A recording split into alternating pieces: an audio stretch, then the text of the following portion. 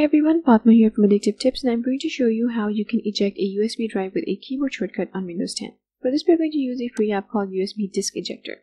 Go ahead and download the app and connect the USB disk that you want to be able to eject with a keyboard shortcut.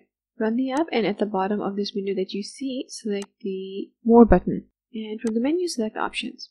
Go to the Hotkeys tab and open this drop down here. Select how you want your USB drive to be identified. For example, you can identify it by the drive label, by the drive letter, by the mount point, or by the drive name. So I'm going to select drive letter. Click here and then go ahead and record the keyboard shortcut that you want to use. Click add and then minimize this app to the system tray. So now that the app's running in the system tray, I'm going to use the keyboard shortcut that I just recorded to eject my drive. And there you have it, the drive's been ejected. Thanks for watching. I'll see you later with more tech tips.